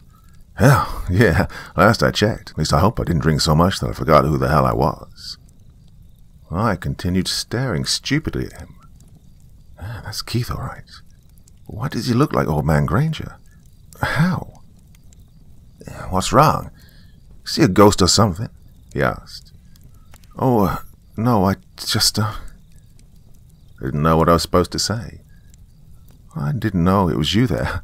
I thought it was, well, someone else." He cocked his eyebrow at me. "Well, I don't know how. Last I checked, there's only one me." "Yeah, but you look different. I didn't recognize you. You get a new face?" He barked out another laugh and said, "Oh, yeah, that. Yeah, I got this done last Wednesday. Connie was getting one, which, by the way, made her look better than she did back when she was 18. And she told me I should get one, too. Shit, couldn't beat the results or the price, even with a lifetime supply of Botox." "I see," I replied, anxiety flooding through my body. He told me that the one he got was a fresh sample. For some reason, this alarmed me. What does that mean?" "Well, from what the docs say, it's a fresh new one they sent in just the night before." My legs started shaking. Brand new. Just sent in, but then... "Oh, and, exactly when did you say you got this done?" I asked. A horrifying feeling was quickly worming its way up from my stomach, causing me to feel nauseous. "A couple of days ago, Saturday, I believe." He stroked his chin, the chin of old man Granger, and added, "I remember because I was excited to show up sporting the new look to the mic that night." Well, that did it. I quickly booked it to the bathroom, where I promptly emptied my stomach. By the time I was done, I was left feeling dizzy. Not only that, but now I was more scared than ever. Now I knew it wasn't Granger who was snatching the bodies from the cemetery, and that instilled an all-new fear into me. Now I didn't know who or what to expect. Then another thought occurred to me. Keith didn't even know that was old man Granger's face he was now wearing. That got me thinking about everyone else in town I saw, walking around with a new face. Was it the same for them? After just barely managing to finish my shift that day, I bolted home quicker than I ever had before, looking over my shoulder the entire time, and locked myself in the house. Once I was at least relatively certain no one was following me or able to break in if they were, I started looking again at the news link Nestor had sent me. As far as the case of the missing bodies from Morninggate Cemetery went, the police were still investigating, and still at a loss. I then decided, against all better judgment, to look into my haunting little hunch a little further. I started looking to see if any of the cemeteries close by had any sort of incidents. After about 5 minutes of searching, I found nothing for any graveyards closer to town than Morninggate. I should have stopped there, I know, and God knows I wish I had. Hell, I'd have been perfectly frickin' fine never being the wiser about any of this. But as it happened, I did dig further. I started looking for incidents in cemeteries farther than Morninggate. Took a bit of time, but I eventually found it. It's a small string of headlines from another town's news site that was listed as a series of posts on a tabloid website. It was titled, "Terror of the Dallas NC Body Snatchers," and it detailed a string of incidents where bodies in the cemeteries were found missing. Photos were posted of graves either left uncovered or sloppily recovered. The post stated that police investigated the cases for almost a year, even apprehending a few suspects. But each of them had airtight alibis that cleared them, and with no other leads, as well as little to basically no kind of concrete evidence to anyone else, they eventually had to pack it up and declare the cases cold. And, as you can imagine, no trace or leads were ever seen or heard about the missing bodies since. I felt sick to my stomach. Looking at the date of the last article, I realized that it was only about 1.5 years before the ads for New Face started cropping up here in town. I couldn't believe it. But there it was, clear as goddamn crystal. This product is made out of dead bodies. That was when an all-new wave of terror shook through me. Thinking again of what Keith said in the convenience store, I realized that whoever these sick, twisted fuckheads were, they weren't picky about how long the specimen had actually been dead before using it. Granger wasn't dead until they got to him. In other words, these people weren't limited to grave robbing for this.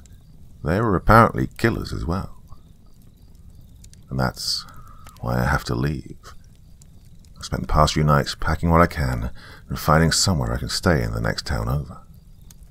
I've put in my 2 weeks' notice at the convenience store as well, even though, once I'm done with this, I'm going to be well on my way out of Pinebrook and not looking back. I'll just leave you with this. I don't know how much longer it'll be before New Face, or possibly some other fucked up byproduct made by whoever these psychos are, ends up expanding their market outside of Pinebrook. But it will. I just hope that when it does, I'll be far away and people will know. Also, I hope that no one sees my face again. I'm afraid there'll be a chance that when they find me, it might not actually be me wearing it.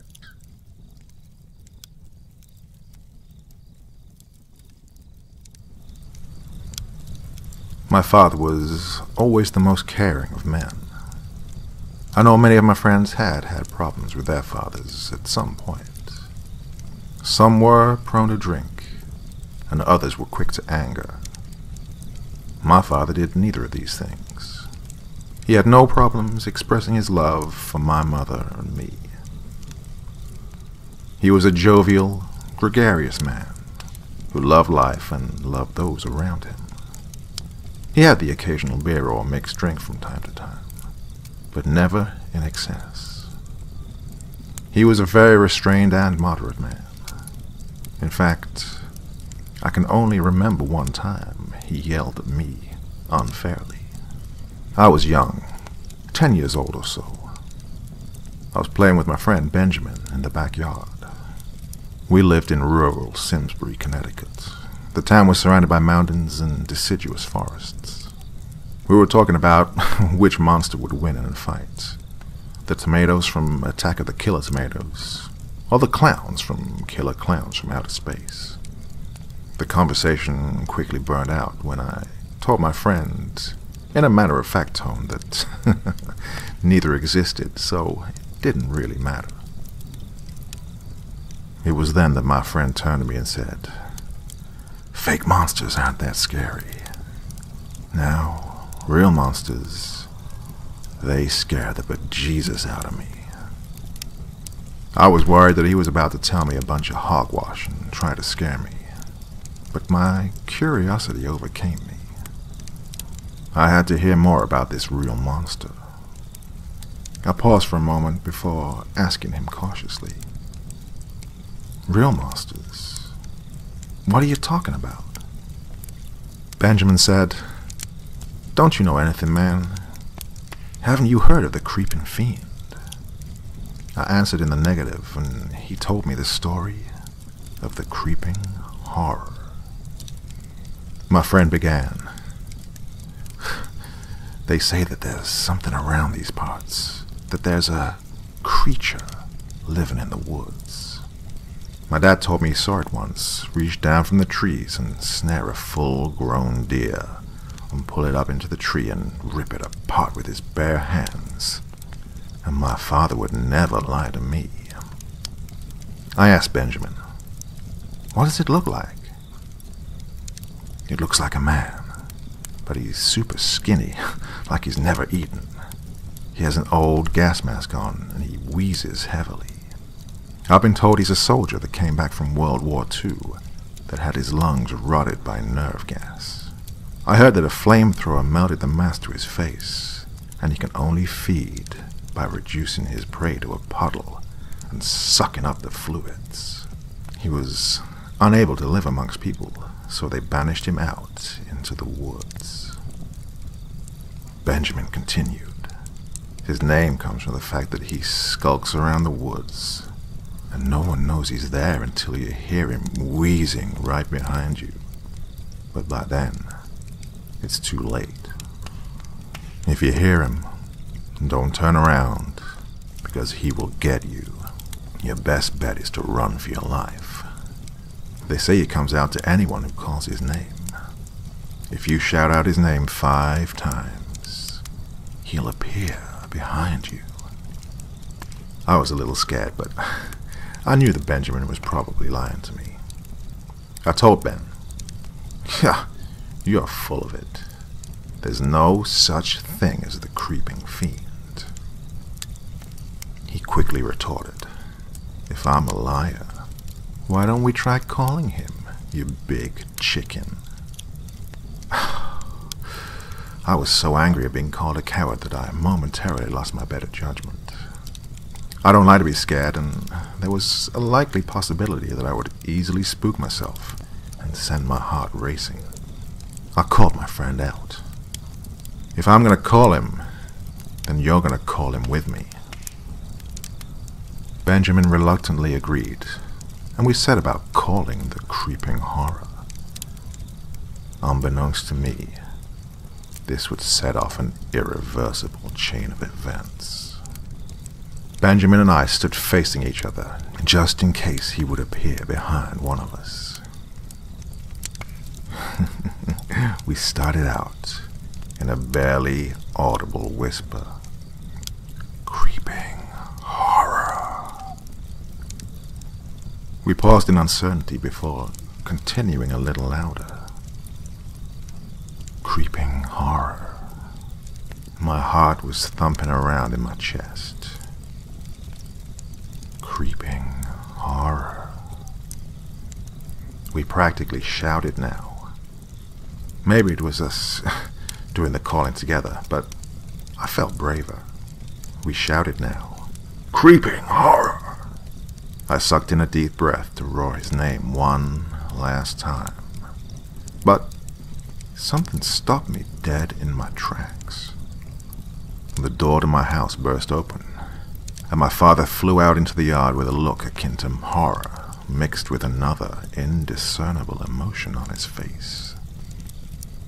I wouldn't understand that look for many years, and when I would finally comprehend it, I would tell myself that I would give anything not to recognize it. He roared, "Stop!" Benjamin broke into a dead sprint, fearing the tone in my father's voice, essentially leaving my ass hanging out to dry. My father gripped me by both arms so hard that I thought my bones would break. He looked me directly in the eyes and said, "Never say those words again. Do you understand? Don't." I never saw my father so worked up in my entire life. At first I thought he was mad at me for shouting. Was he angry at me for playing with Benjamin, who my mother had called a bad influence? That was true. A few years later he would fall in with the wrong crowd and vanish off the face of the earth completely. Later it dawned on me what had incurred that fearful look in my father. He was terrified. He was horrified of the creeping horror. He knew something I didn't. Had he seen the thing with his own eyes? I decided that I needed to get to the bottom of this. I couldn't ask my dad, so I waited a couple of days when I was alone with Mom to ask if she knew anything about the creeping horror. She looked at me quizzically before responding. It's just old folklore around here. It's just a story the parents told to their kids when they were younger to keep them from running off. I asked, did Grandpa ever tell Dad the story of the creeping horror? She thought for a moment and said, you know, I don't think he ever mentioned it, but probably. I could ask him if you want. I answered in the negative. I had to do some more sleuthing on my own. I lost interest for a few years. I was a kid, after all, and got easily distracted. 5 years would pass before my interest was renewed. I was a teenager then and was constantly in competition with my friends. We always had to prove who was the strongest, the smartest, the bravest. A few of them liked to boast that they had actually gone into the woods and, at the top of their lungs, called forth the creeping horror. Some embellished the story by saying they saw him and escaped, while one or two said they'd actually kicked his ass. They were quickly singled out as liars. All this talk brought about a resurgence of interest in the creeping horror. I began tracking the stories back to their roots. I asked my friends where they heard the tale. Most had heard it from their parents, who had heard it from their grandparents, who in turn had heard it from their great-grandparents. I caught a lucky break one day when I was talking to my friend's grandfather. He told me, "Why don't you ask your pa about all this? He's got his own story. If the tales are true, he lost 2 of his friends when he was out playing with them." He cut himself off and said, "Old age must have made me a gossip. Ask your father if you want the story." I tried to press the topic, but he would only respond, "Ask your father." I knew I couldn't ask my father that, so I decided to do a little research at the local library. I didn't know the kids' names or even what happened to them. I went to the library and asked the ancient librarian if she had any local papers from the 60s and 70s. She looked at me like I was a huge time sink in her otherwise busy life of sitting behind a desk reading a Harlequin novel. I held my ground and insisted that I be allowed to view the records. She huffed and took me back to where the microfiche was stored. Now, a little side note. Research using microfiche is no way fun or intriguing. I wholeheartedly agree with movies opting to montage it, have someone stumble across relevant information within minutes. It took a week of going to the library after school, asking the same stuffy librarian for permission to use the microfiche, who, by the end, disliked me so much that her hatred was palpable, and then tirelessly looking through it for hours before I found something. I expected to come across a headline like, "Two youth mysteriously vanish," but what I found instead was much more grisly. 2 local teenagers' bodies found in the woods. I read and reread the article until I was confident that this was what my friend's grandfather was talking about. The article in the newspaper discussed the discovery of 2 bodies in the woods.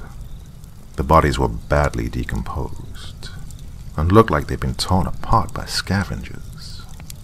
They were only able to identify the bodies by linking the parents' missing person report with the discovery of the corpses.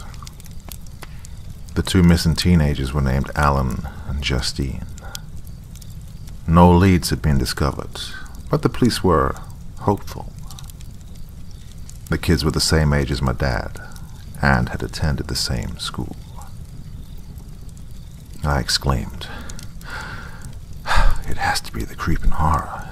He did this." All of a sudden, I didn't feel so alone in the back room of the library. It was as if the mere mention of his name was enough to call him to me. I quickly left the library, but the sensation of eyes watching me didn't leave until I arrived home. I wanted to talk to my dad, but I was afraid of what might happen. I didn't know which was a worse outcome. He might lose it and scream at me, or he might just tell me everything. I quietly ate dinner and went up to bed. I had trouble sleeping that night. Just as I was nearing the border between sleep and the waking world, I would hear something that would snap me awake. I would hear a rasping breath that seemed to be only inches away from me. I decided that I had to confront my dad, or find out what was making that rasping sound. My confrontation with my father went poorly. The minute I mentioned his friends, his face contorted into a look of pure anguish and fear, and he stepped so close to me that I was fearful that he would smash my toes with his feet. He grabbed the collar of my shirt and pulled me close, while saying in a tone that could not be disobeyed, "This is not a fun little mystery to unravel. People have died, goddammit. I don't want to hear this type of talk ever again. Do you understand me?" I left the investigation into the creeping horror alone. My father refused to talk, and I realized that the only way I could get the full story of his encounter with the fiend was through him. Since the other 2 had died, I had to let sleeping dogs lie. For a couple of nights, I heard the sound of heavy breathing just as I was about to fall asleep. But that eventually subsided. Time continued to pass. I graduated high school and went to an out-of-state college. The next time I would hear of the creeping horror would be from my father's lips as he lay on his deathbed. It was late during my senior year in college that I received a panicked call from my mother. My father had been in hospice care for the past few months. He had pancreatic cancer, and people who are familiar with oncology know that the manifestation has an 80 to 90% mortality rate, depending on when it was discovered. My father dealt with ulcers all his adult life, or what he thought were ulcers. The cancer crept and metastasized through him until there was little to do but wait for the end. I drove home as quick as I could and found my mother had basically entered a catatonic state after calling me. My father was in bed and creeping towards the end. My father asked me to give him a little injection of Demerol to help with the pain. I could see from his gaunt body and glassy stare that he was on death's door. I gave him the Demerol. It took effect almost instantaneously, and he relaxed noticeably. He told me that he didn't have much longer on this earth, and he had something he needed to confess. It was now that he told me about the creeping horror, and the death of his two friends, Alan and Justine. He began. When I was in junior year in high school, I had two close friends. I'd known Alan all my life and had met Justine freshman year. For 2 long years, I carried a candle for Justine ever since I saw her. Your mother would enter my life much later, in college. Justine was homeschooled until the first year of high school. She and Alan were close friends. They actually lived next to one another, and when I learned this, I was constantly pressuring Alan to set us up. He was hesitant, and I sometimes wondered if maybe he carried the same feelings for Justine. But he eventually relented and set about giving me an opportunity to talk to her. He gave a series of wet coughs before continuing. One day, Alan invited Justine and I to hang out. We went to his house and packed a lunch while shooting the shit. We eventually decided to have a picnic out in the woods and go exploring. We all knew of the creeping horror myth, but none of us really believed in it.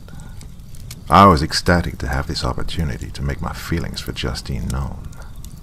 We really didn't know each other socially, so the only opportunity I had was through the medium of Alan. He played the role perfectly and introduced us, and then we ventured out into the woods to explore. He continued. We quickly tired of exploring and settled down for lunch in the bag I'd been carrying. I carved up some bread and cheese, and we ate while making small talk in a small, idyllic clearing.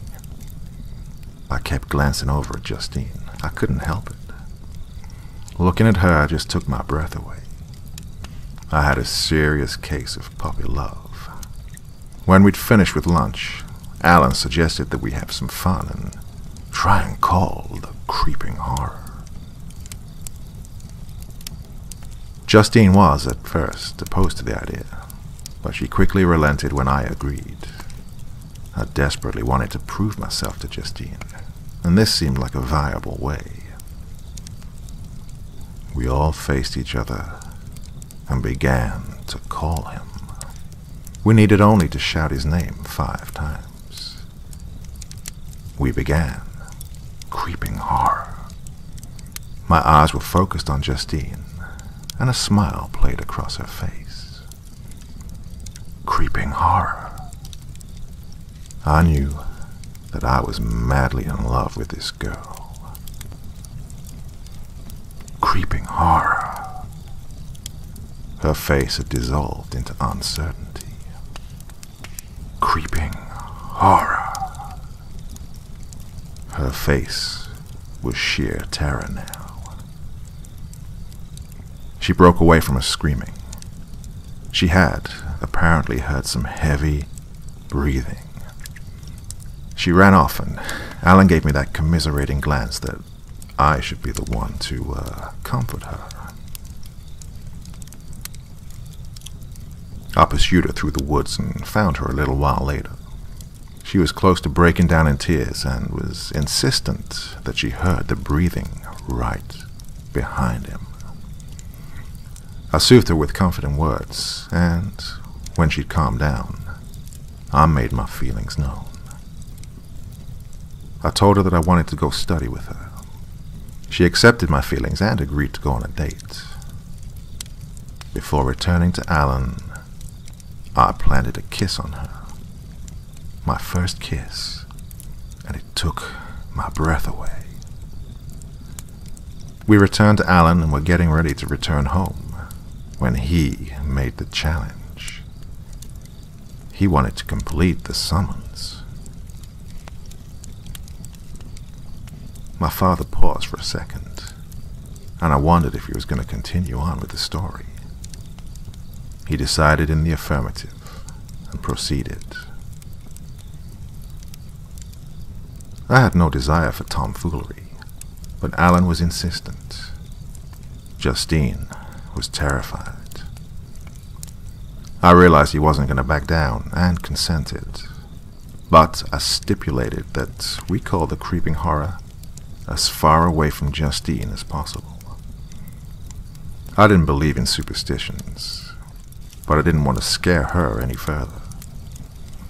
Justine agreed to wait in the clearing while me and Alan proceeded further into the woods for this fool's errand. We decided that it would be better to cull the creeping horror on our own, far away from each other. So we walked in opposite directions until we could barely hear the other. I wanted to be far enough away from Justine that, should something spook me, I wouldn't embarrass her by crying out like a child. He asked if I was ready, and I answered yes. I swear to God that I would give anything never to have agreed to tempt fate like that. But that ship has already sailed. We began calling his name. Creeping horror. The forest was deadly quiet. Our second invocation, creeping horror, sent our echoes rebounding through the trees. I heard a twig snap in the distance. I figured it was the wildlife in the area being startled by our shouts. I shouted a third time. Creeping horror. There was a rustle close by in the underbrush. Whatever it was getting closer to me. I called again. Creeping horror. I could have sworn that I smelled sulfur. Were we on hunting grounds? Was I smelling gunpowder? I sucked in another breath and gathered myself before shouting one final time. Creeping horror. I literally roared it the last time, and had to take a few seconds to catch my breath. When I did, I realized that I wasn't the only one breathing heavily. It was almost negligible at first, but it slowly grew. Before I knew it, the sound was a few yards behind me. It was the sound of breathing. It was deep and sounded like it was coming through some sort of breathing apparatus.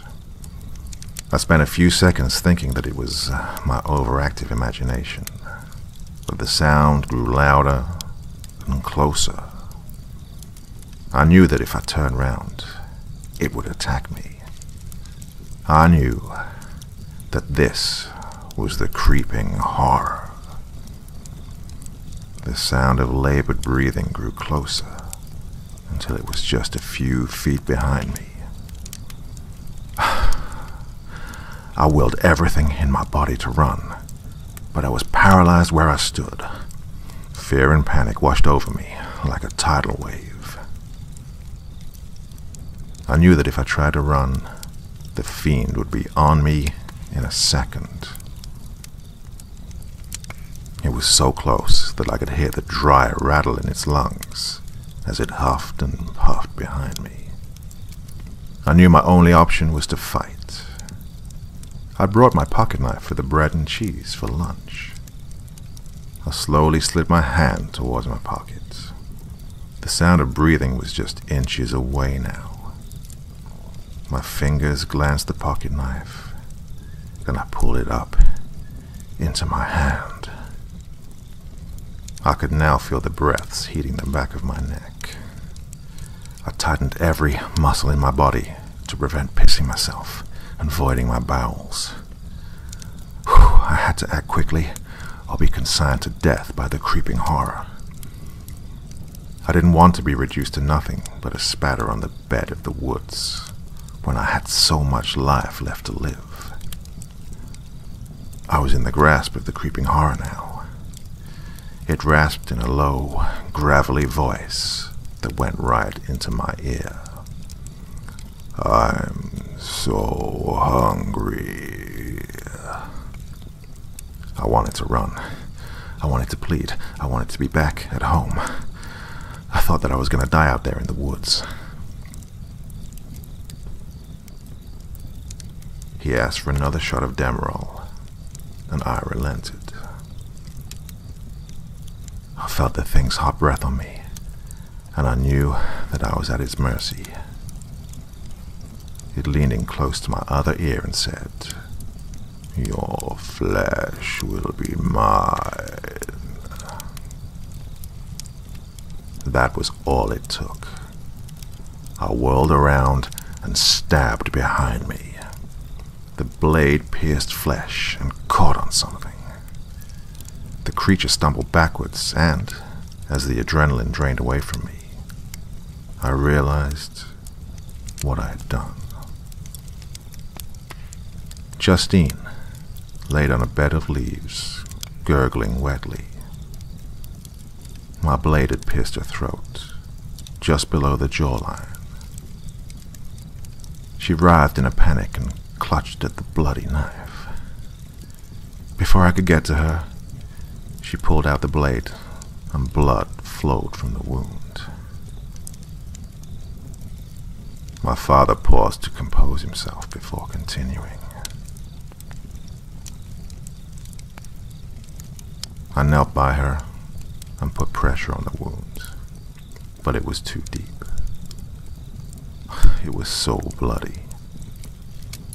I told her I loved her. She just gurgled in shock. She died shortly after. I wept for a few seconds before I heard Alan exclaim, "Jesus Christ, what happened?" The pieces slid into place. She'd wanted to scare me. She crept up behind me, breathing heavily like the creeping horror legend. She'd only wanted to play a joke on me. Alan knelt at the body and pressed a hand into the ragged wound and took her pulse with the other hand. He paused a few seconds as if time would prove him wrong. It didn't. He turned back towards me and was in the process of telling me, "She's dead. We have to call the police," when I stabbed him in the chest. He tried to stumble back and crawl away, but I was on him with my pocket knife. I raised the blade several times and brought it down into his body. The third stab slipped between the ribs and pierced the heart. I had panicked, and in my fear of being caught in a prank on Ori, I had killed my best friend and my girlfriend. I listened to his tale in shock. He told me how he'd left the bodies where they lied. He told me of the months spent in anticipation of being revealed by the police. That time never came. He said it all with a sense of quasi-relief and shame. He spoke of the guilt that had grown in him, which was compounded by my inquiries into the creeping fiend. The very thought of that memory sent wounds deep into his soul. It was only now that he was able to confess to his crimes, because he was so close to death's door. My father, the benevolent and loving man, had the weight of 2 souls on his mind. He'd spent 30 years with that secret, and no one to tell it to. It had eaten away at his conscience for 30 fucking years, and when he finally told someone, I doubt it eased the pain of it at all. He wanted to cleanse his conscience, but was afraid of the consequences. It was then that I learned my father was a coward. He couldn't face the consequence and bring consolation to the 2 families of his friends. He fled from the truth, and, with time, the crime eventually became unsolved. The man I saw as my hero, my role model, was nothing more than a coward. He asked for another shot of Demerol. I gave it to him. I plunged the syringe into the small rubber stop bottle and withdrew the entire solution. My father watched me with bright and delirious eyes. I leaned in close to him and whispered, "I love you." He mumbled something about Justine, but he was slipping further each second. I'd already given him so much Demerol, just a little bit more was all that was needed. I pierced his arm with a needle and injected the entire solution into him. My memory of him was looking into his face. His face was eerily similar to the emotions he showed me that one day, so long ago, when I tried to call the creeping horror with my friend Benjamin. The emotions expressed in his face were that of unbridled fear and uncontrollable guilt. He died looking that way. I'm telling you this now because I know that he is dead. I killed him. He slipped away peacefully after an overdose of Demerol. I know that the families of Alan and Justine deserve some sort of respite. They deserve justice. But that time is gone. Finally, their killer can be revealed. At the end of it all, I am ambivalent. There are two conflicting emotions.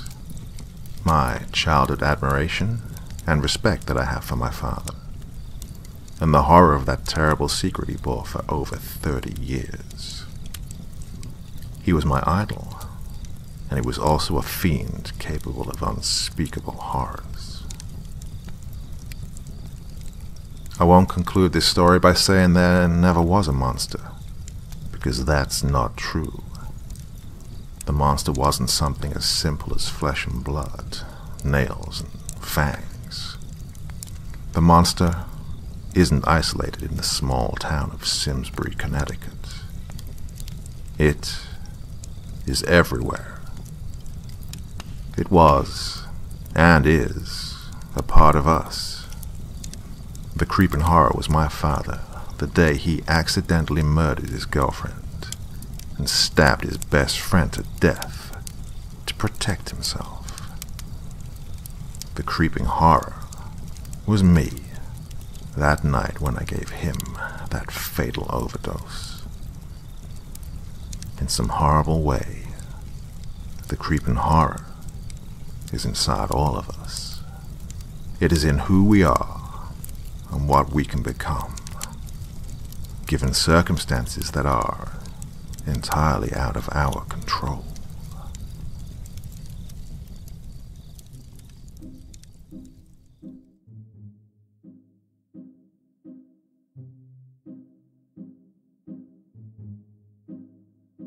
So of course the big question is there anyone still with me? Have you all fallen asleep to the crackling sounds of the campfire in my deep voice?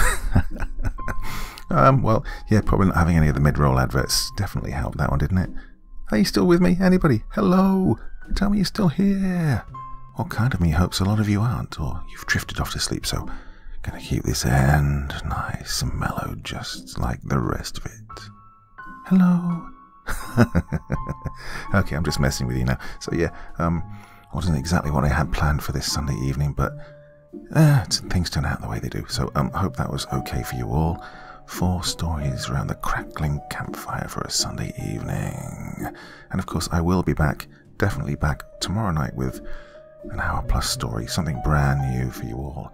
And Meatloaf's Kiss will definitely finish next weekend. Sorry, unavoidable things happened, and it just wasn't happening this Sunday. So hope that was okay. Had these stories lined up for a rainy day, or a campfire-y day.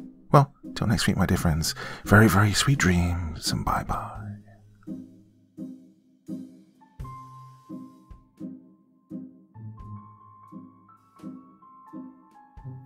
Thank you so much for taking the time to listen to this story today. Really means a lot to me and to the author of the story, of course.